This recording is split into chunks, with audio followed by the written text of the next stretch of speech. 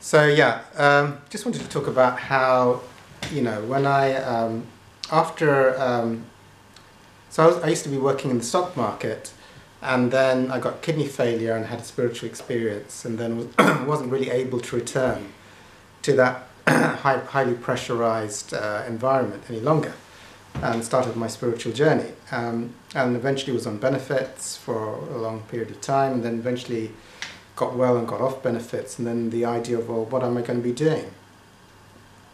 I knew intuitively that I wasn't going to go back to work in the stock market. That was just 100% obvious that that wasn't going to be the thing.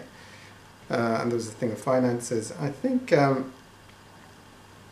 was going to these 12-step recovery groups to get well, for primarily at that time for my food disorder, food addiction, and I was really interested in spirituality, teachers like Dr Hawkins, Muji, A Course in Miracles, 12-step groups. And prior to that, I remember I was with one of these people I was helping with the food, and we were doing muscle testing, kinesiology, and I was thinking, oh, what am I going to do with my life? I don't want to go back in the stock market. I was going for that. And then she said, oh, you should be you should be, I forgot exactly what, something like a spiritual teacher or something like that, she said to me. And then we checked it out on the arm. And I thought, well, that's not a job, you can't do that. And it came out, and I would have loved to have done that. And it came out as, yes, that's what I should do. And that was great, because it was like the universe gave me permission to do what I really wanted to do.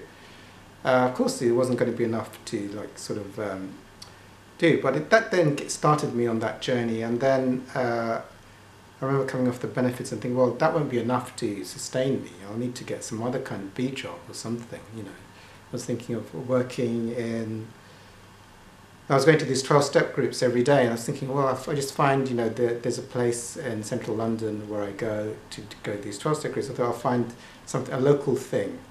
I thought, well, maybe I'll work in Tesco on the tills, or didn't really want to go back into a high pressurized finance job, but I thought, well, there might be there's lots of little finance places around there. I'll have an admin job, not one of those high pressurized jobs. And then as soon as I had that thing, but I was going to keep my spiritual practice first. Then as soon as I had that thing that I was going to follow what I wanted, primarily spirituality, and have money be a secondary thing, but not the primary thing for my life any longer. Then my father offered me to run his B&B business.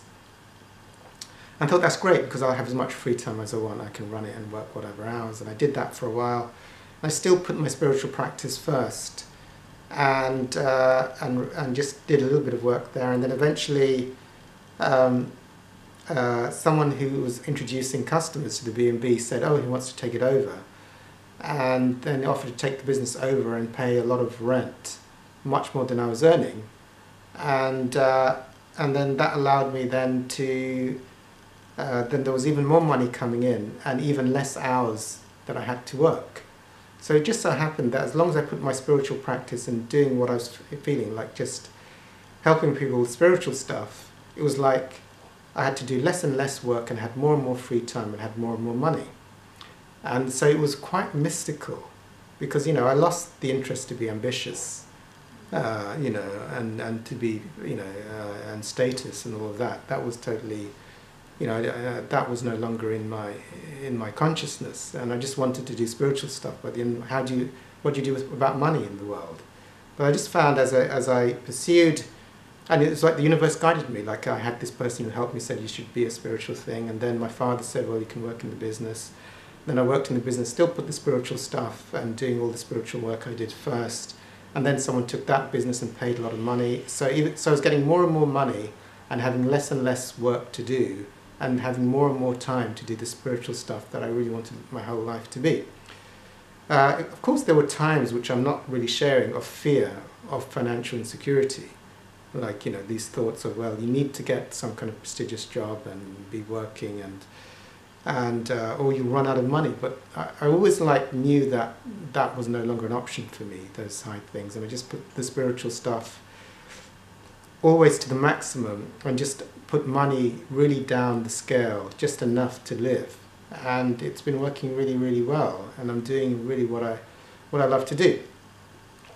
So that might not be fit everyone who's listening to this. I mean, many people might be ambitious and want to do things and have spirituality be a secondary thing. But I think for myself, spirituality becomes such a core thing in my life that I knew for the rest of my life that would be the core, and that money would be a secondary thing, but that can be different for different people. So what I really found, I think is like the universe, I think, if there's something that I really wanted to do spirituality be the focus of my life, and I thought, my rational head thought that you can't do that.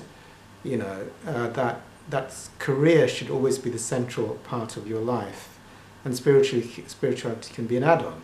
But then, you know, it was through my spiritual work, others were reflecting back that no, it could be, and I got answers that it should be, and the universe has supported that up to date. So, if anyone's listening to this video, sort of see what the universe wants you to do, how it wants to express you, and then just pray, speak to others, and sometimes it happens that whatever you feel that the universe is calling you to do, that you can do it, and you just need to, and the universe will give you permission to do that. And there may be great fears around that, but sometimes my experience is that I really wanted to do spiritual stuff for the rest of my life, but initially I had this thing of like, you're not allowed to do that because that's not a thing you can do for the rest of your life. Obviously that's imprinting with, you know, parents who are like, you've got to be successful, you've got to have an amazing career, you've got to be earning tons of money, or you're a waste of space, or you can't devote yourself to what's in your heart. And also I'm showing this video was that also the finances worked when I did also what I would, you know, because a lot of people think that if I do what I really want to love, you know, I won't have any money to pay the rent. That's the big fear. Okay.